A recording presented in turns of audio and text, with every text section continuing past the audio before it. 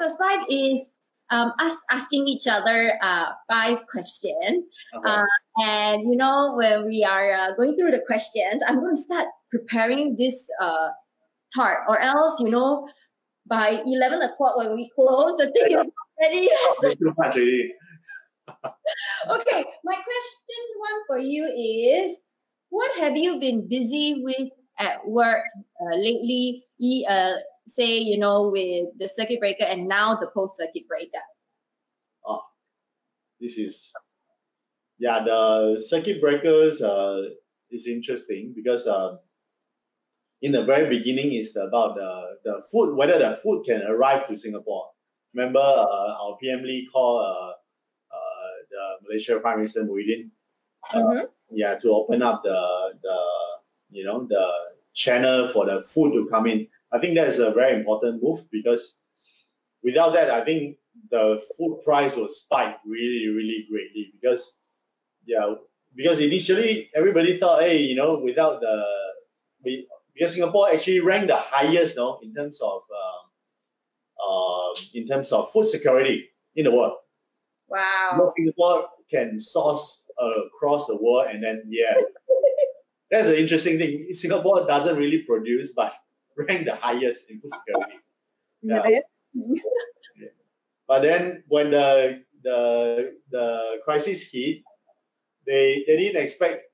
I mean, most of the flight actually stopped, and then, you know, the food actually cannot come in on time, and then the price of the freight increased like 5 times. So we were like, you know, caught in a situation that we have to arrange for sea shipments, for land transports, you know. So all these things come in, and then the other crazier thing is, you know, I mean, the time that when people can't get the toilet paper and the eggs, you know what happened, right? I mean, people will just have to go online to find, and then they couldn't get into Lazada, they couldn't get into Amazon. Then they turn into our website to buy eggs, to buy veggie, and suddenly the whole thing's jammed up. You know, all the orders came in, and then wow, it's crazy. You know, it's like that one day, you know, more than 100 orders come in, and then call in, hey, I want veggie, I want whatever. I'm scared to go out. Can you please deliver, and all this? So we have to keep apologizing to people. Hey, we have to do something, you know. Yeah. So it really cracked my mind how to make delivery faster, and how to print the labels of the address, and then, you know, how to do all these things. So overnight, you know, we have to do a lot of changes. Yeah. It's a sharp learning curve for a lot of people, and suddenly your staff have to change and start doing. Even myself, you know, then I start wearing short pants, short shoes, going to the you know, the front to, you know, pick up the goods, and then deliver, and then call a friend, say, then, you know, those luckily my friends dads, you know, the taxi drivers, they you know, they're also scared to take people, and then also because everybody stay at home, right? Then just nice, you know, they help to deliver. Yeah. Which is very nice, you know. Yeah. So you're providing jobs during the tough times too. Well, we help each other, I think. Yeah. Yeah. We deliver by ourselves, but, you know, it's just too much. Yeah. Yeah, it's very, very interesting. Then suddenly a lot of people want to show love to their colleagues, clients. Then they found us, and then they got us to deliver, you know. Because our budget is not high also, you know, even $30, we deliver a box to the, you know, mainly for the, I think, the insurance companies. Yeah, some of they send to their clients. So we do a lot of this recently, you know. They want our produce, and then I mean, so we do. Luckily, we still stay in job. At least we have some business going. Yeah, it's been tough. And then the colleagues from Malaysia, they cannot go back, and then they have to, you know. But luckily, government is nice and let them to stay in the office. Okay, let me see. Okay, now this is related to my fourth question for you. Can you tell us a little bit more about this park, this organic park that you own? Is you hold outdoor concerts as well, is it? Yeah.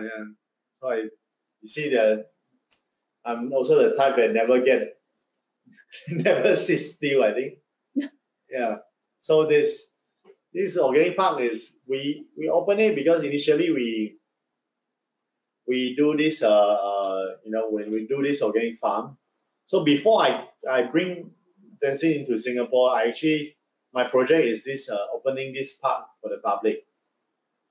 So we did a lot because we initially opened restaurants, a market that sell the produce we grow, with a tour, so with bicycle that people can cycle, they can harvest. So a lot, so to bring people to learn about organic and things like that. So over the years it grows and then it changed with our concept, it changed according to our understanding about organic.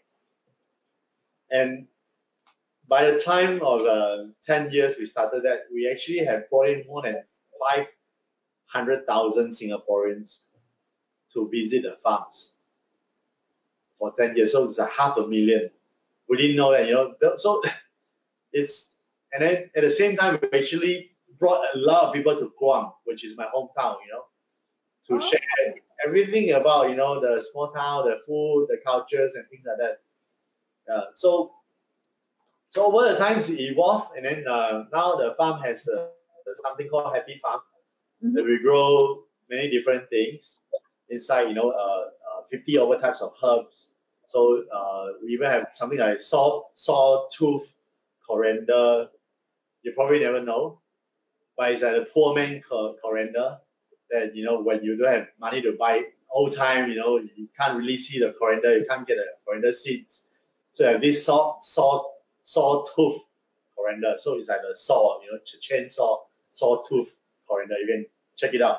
It's the same taste as the coriander. Yeah. So we do all these special things, inside.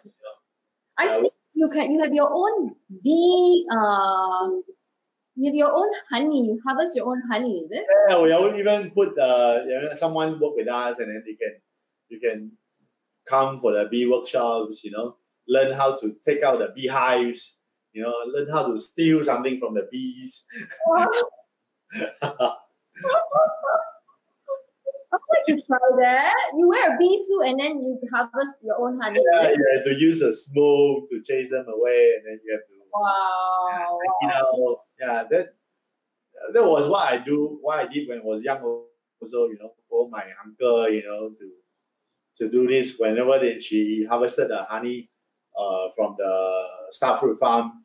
Actually, the honey tastes starfruit. If you know that, if you understand, honey is like, if it's inside the Manuka forest, it will taste Manuka. If it's inside the starfruit farm, it will taste starfruit. So the honey is sour, not sweet. Oh, wow. So this is a very special part, Like, not most of people know honey will taste the same. No, honey tastes very different. Yeah. If you are in different places, it tastes very different, and then it looks very different. Yeah. So this is like, you talk about food, days cannot finish. Really, food tales, I think. It suits your theme. Yeah. Yeah, and because it's a late show, I don't want it to be too intensive in terms of learning how to cook, because it's already so late, So we're just learning from each other, and at the same time, a little bit about telling people how to make some of these healthier recipes. So the craziest thing I did recently was I told the team, hey, let's do something special, So we now allow the pre-book tour to book the growing banana tree with us. So learn how to grow the tree, the banana tree.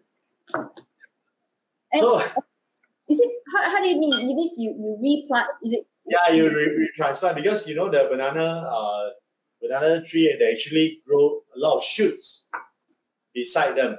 Mm-hmm. The banana is only one time. You know, when you grow the banana, it's only you only harvest one time. Mm. But then the shoot will start popping out beside them. Then you have to transplant. So we show how to transplant and then move them into a new place and grow with us. So we may experiment to see whether we can bring it to Singapore and then come out something called, you know, we launched something called Organic to Explore, meaning that we want, if we make a box, that the box come with a different theme. The recent theme is amaranth that grow. You can learn how to grow amaranth at home. You know the bayam, you know, xiancai, yeah, at home. And usually we buy grains and we eat the grains. Is it the same thing? Yeah. I mean, but we make it a box for the kids and the parents to do together. So we put the pots in, we put the you know, the pit molds in, the soil, the fertilizers. So you can go at home, and then at the same time you learn about the culture things. So this month we are you know, putting in the box about Johor. You know, learn about Johor, learn about Johor food, how to make Johor food, how to what's Johor, and learn about the culture. So suit the circuit breakers. That's a thing that we do because we know that less and less people can travel to the farm now because of the COVID-19. So we have to change. Yeah. So you know, that's related to my last question for you, because everybody wants to start growing something in their house. And what are some of the easy organic produce which people can start growing from home? So you just mentioned that amaranth vegetable is easy to grow at home, right? Yeah, I mean that's one of the easiest things because amaranth is actually also similar to a type of weed that can grow pretty fast, and then you don't even need to do seedlings. The problem can be the white spots, the fungus that grow on the amaranth. But normally when you grow in a small plot, it won't spread so fast. So amaranth can be one good one to grow. Normally people will grow like cai xin or xiao bai cai, but sometimes it's a bit tough to grow that. Yeah. So amaranth I can recommend you to grow, or kangkong is quite easy also.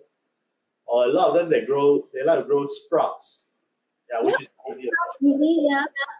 Kangkong, I think it's so easy, right? Like pretty easy. Oh. Yeah, just long only. Yeah. I can try that. Kangkong it can be easy also. Yeah. So yeah, I mean Singapore, yeah, you have to grow it. Normally you have to get a foam box, you know, then you have to get the soil, you have to buy some peoples to grow them. Then you make sure that, you know, the ventilation is good, and then you make sure that, you know, the water don't really stuck in the box. So you have to make holes. So some of the easy way of doing the gardening at home, you can check it out easily on YouTube. Yeah. But yeah, your own food could be nice.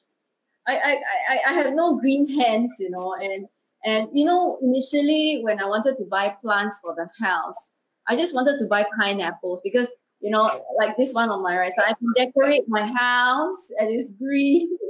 I can cut open and eat it. And I think by now people will discover that my favorite fruit is pineapple. I eat a lot of pineapple. There's something about pineapple is because, you know, I just had this surgery, right? And if you go and search up, there is some studies saying that bromelain, which is the enzyme found in pineapples, does help to speed up wound healing. So that's one of the things. Okay. I say since I love pineapples, I don't mind trying. Really? Okay. Never know about that. Never know about the wound healing things of pineapples. Yeah, actually the foods we eat, they have more function than sometimes just making us full. Right? Yeah. Okay. I have one question for you also. So when the customers, I mean your patients ask you, is eating organic food will really help you, because to most of the doctors, I don't know if someone is watching or not. Yeah, they always say, "Oh, just carry on eating normal things, you're fine."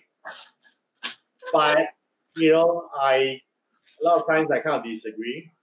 I think you really eat when you eat well, it will be better for you. That's for sure. Because throughout the journeys of this organic food, we have seen in all our shops. We have 15 shops now. That 14 in Malaysia and one over here in Singapore.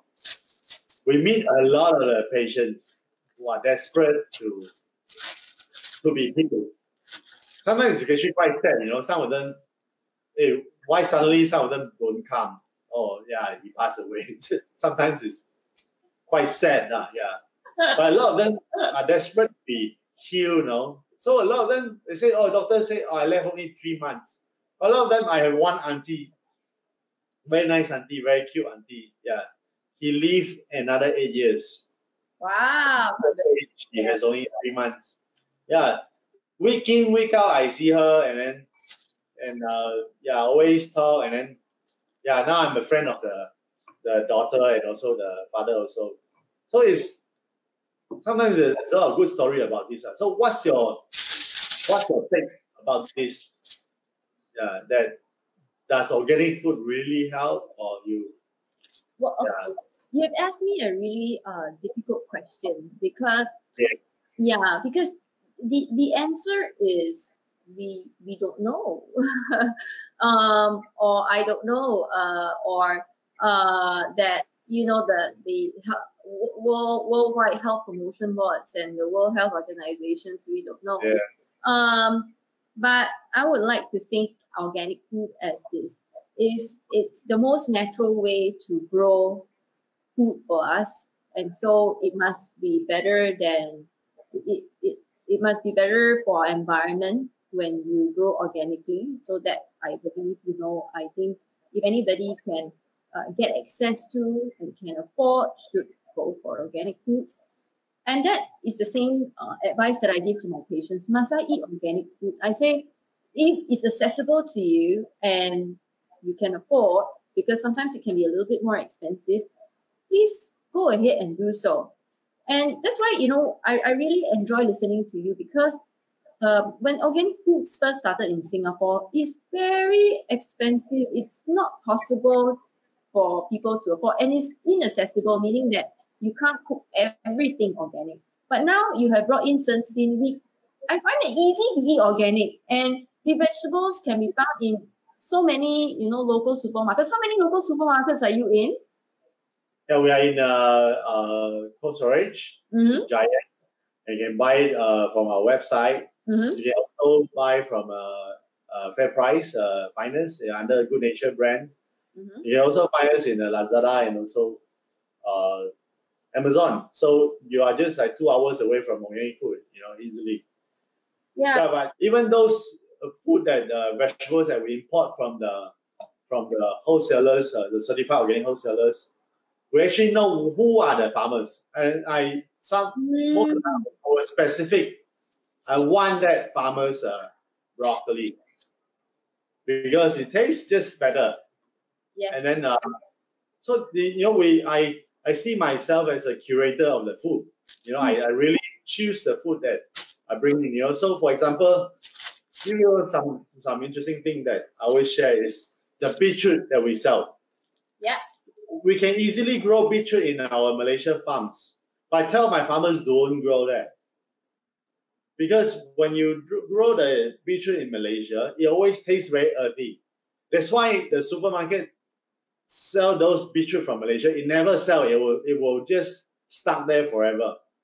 Even though it's cheap, but then they don't sell because it tastes so earthy and nobody want to eat.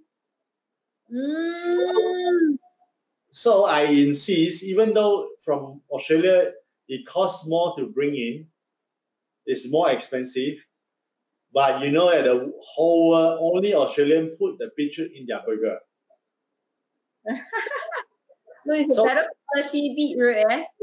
Yeah, you just go with the best one, and then you just eat it. That there's no earthy taste because of the temperature difference and also the soil.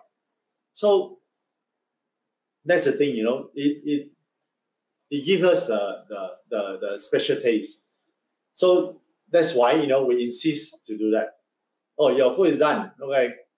Yeah, I made I think I want to go back to that point. I think you're right, because you know what, you are the curator of a lot of the organic foods that we get in Singapore, and there must be a lot of thought process as to why this is from this country and not from that country, and why you would grow this in Malaysia or Thailand but not in other places, you know. And so there's a lot of knowledge in there, and so I'm very happy to have you here, because a lot of us don't know. We just assume that there's in the supermarket, we just buy, but there's a lot of thought process and planning behind why we see our food on the shelves.